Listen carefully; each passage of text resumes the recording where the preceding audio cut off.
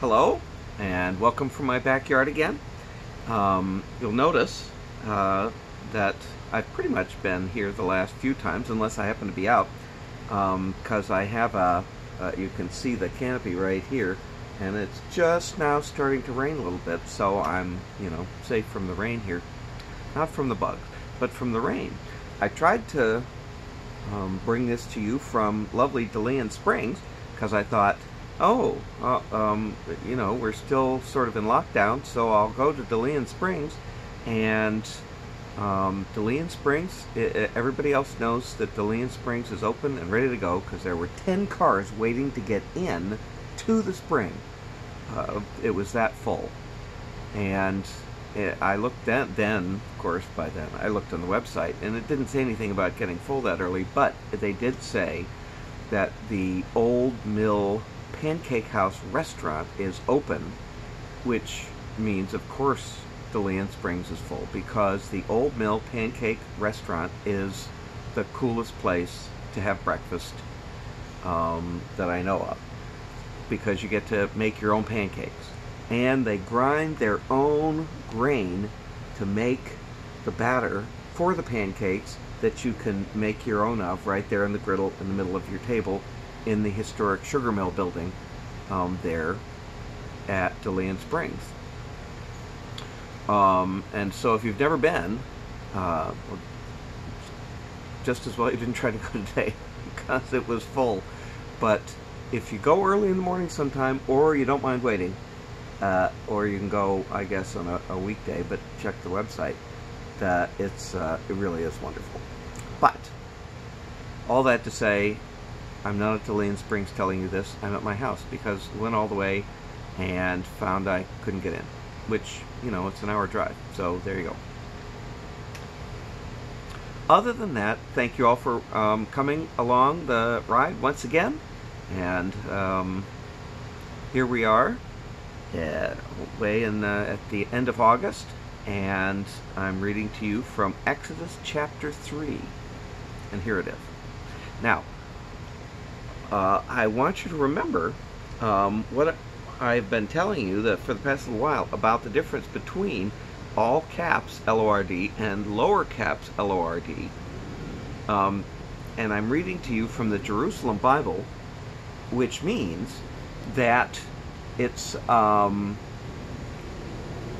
bit different translation than you're used to, maybe.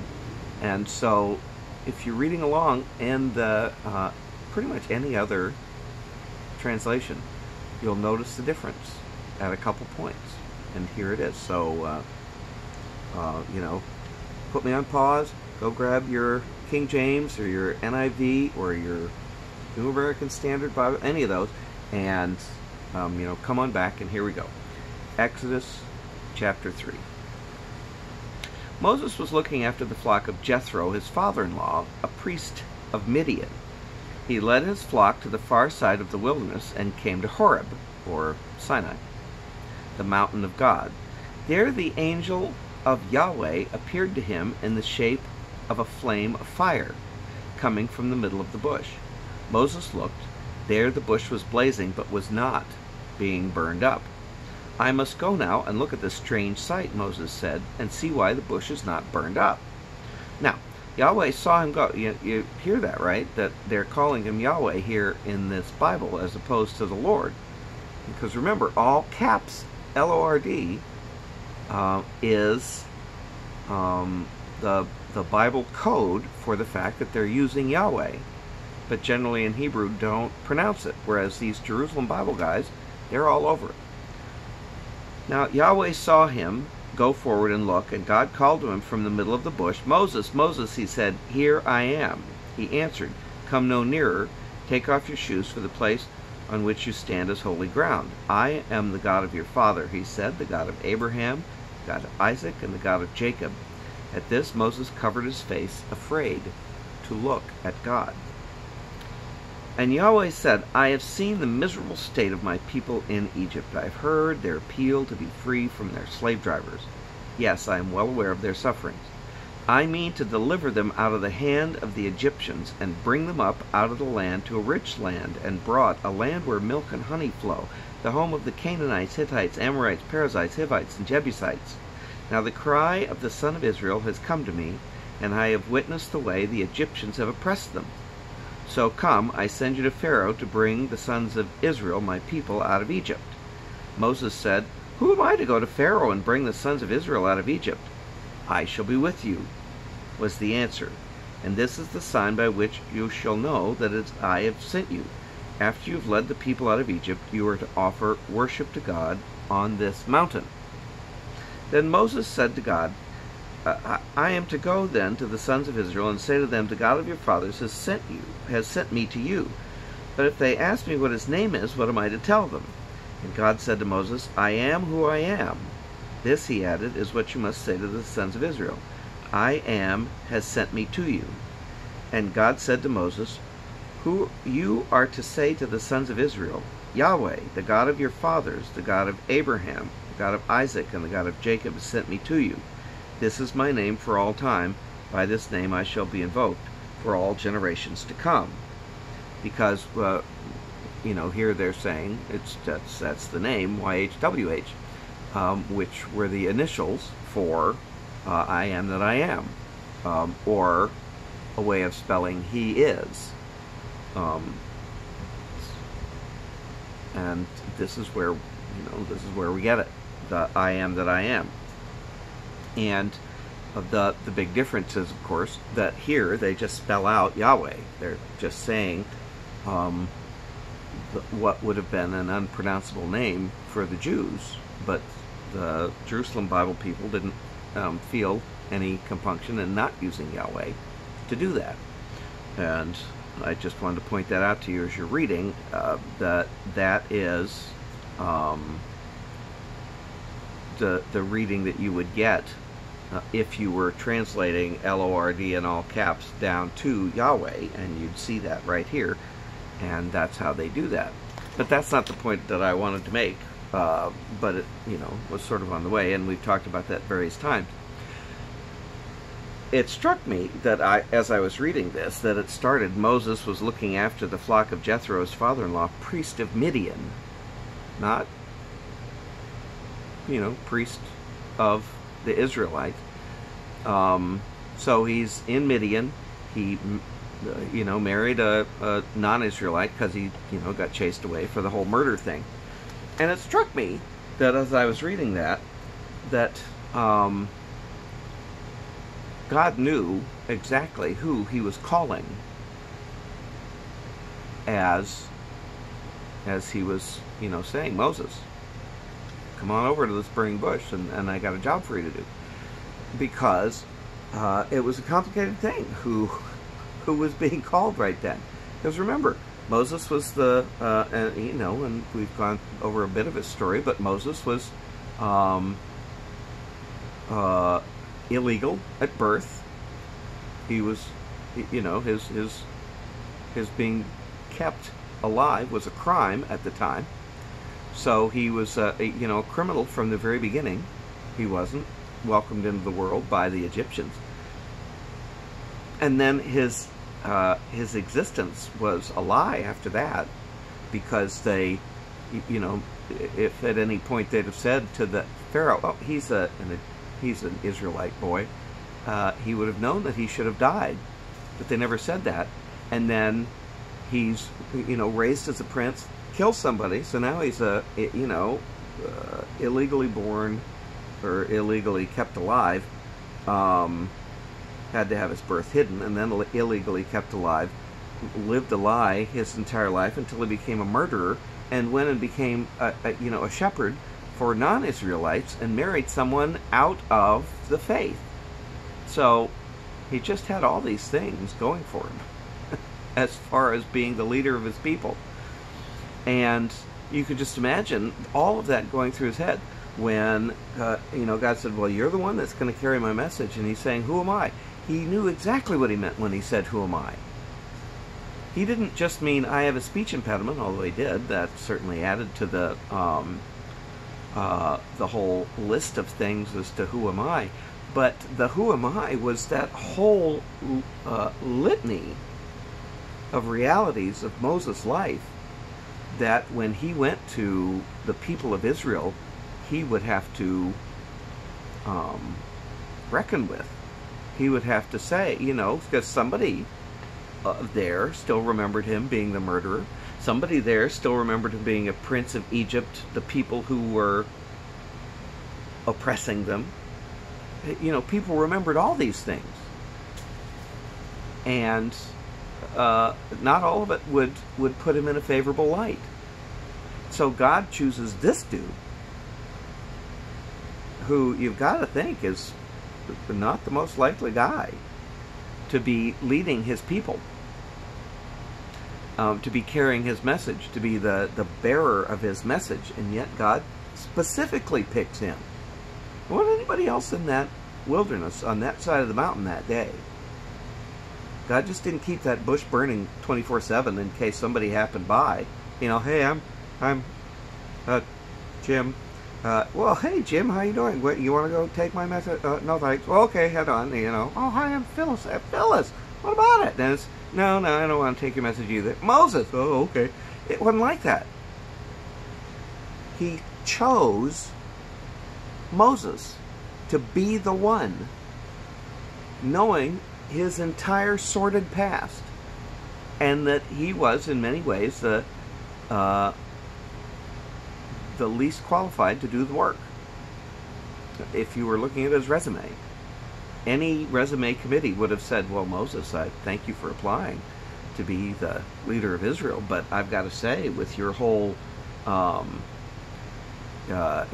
consorting with the enemy, marrying somebody out of the faith, and then killing somebody, kind of black marks on your record here, Mo. Can we call you Mo? That wasn't maybe who they were looking for, and yet there it was. God chose him. And I thought about that because when you're reading at the end of Matthew, and there's the Great Commission, and he says, go therefore and make disciples of all nations. Can you imagine who he's talking to right then? He's talking to perfect people who have all their ducks in a row. He's talking to the people who have no longer sin and have the whole theology of Christianity worked out, so that they have an answer for everything. That's who he's talking to. He's certainly not talking to me. He's not talking to you. He's talking to the perfect people that can do what needs to be done. Because how laughable to think that he would choose somebody that was imperfect. Until you read Exodus here, when he chose Moses, who was not perfect, and far from being perfect, had a really spotty record. And I realized that God is calling me, with all my failures and inabilities, with all my objectionable features, that God is choosing me to be the bearer of his message. And of course, he's choosing you. Whatever is holding you back, whatever the problem is, God is choosing you. He's calling your name. Not from the burning bush, because we have God's word written. And in that, it's pretty clear that you and I are called to be the bearers of his word to those around us. In different ways. And of course, if somebody says, well, who are you to be telling me about my sin? Well, as a matter of fact, I am, one whose sins were forgiven by God. And in that sense, I'm perfectly able to talk to anybody else about their sins, because my sins were forgiven by a righteous, all-loving God. And he didn't hold them against me. That's who I am. And Christ's blood covered all that for me. which is incredible. You'd think God would have had, you know, more self-respect than to, pick someone like me and say, well, thanks, Eric, but I really have some better prospects going on. The fact is, there are perfect people. Well, no, there aren't. But there are people better suited to doing the job. And maybe they're doing it. But God called all of us to be perfectly redeemed by Him and to, scrape up the shards of our otherwise imperfect life and to be His witnesses right now. And, when God calls Moses and he's aware of all of his failures, it's easy to read that as being, well, but who am I to, what's your name? So it's like, oh, well, God won't tell me his name, so I'm off the hook. I don't think that was it necessarily, but I think that he did want to make sure that who he was following and talking to, and he recognized that the God of the ages was indeed calling him and empowering him to do the work, to be the one to set his people free. And of course, metaphorically, that's exactly what we're to do, is to help all of those around us to be free in that same way, to find the path to God's freedom, to be Moses. Hard in the modern age to see, the parallels are sometimes murky. But the reality is, God is intentional in asking each one of us to be His witness. Not to wait till we're perfect, not to wait till we're perfectly articulate, and not to expect that everyone's going to, clap for us. The fact is, Moses had a bit of a rocky time, as we'll find out as we continue to read his story. But none of that means that God's power doesn't rest on us. None of it means that we won't make mistakes at times. I certainly have. But it does mean that God wishes each one of us to be His spokesperson and to find ways to do that wherever and whenever we are and whatever the circumstances around us. And that's important that we continue to live that reality and that we can live that reality, which is pretty cool. And there it is. So Exodus 3, and thank you all for listening. I appreciate your continually tuning in and continuing to be part of the church. Some point we'll be back together. I've said that how many times now? I've lost track.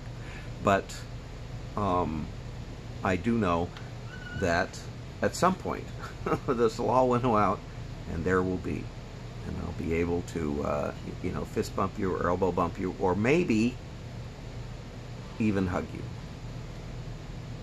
whenever that happens. Until then, thank you all. I love you, and stay safe.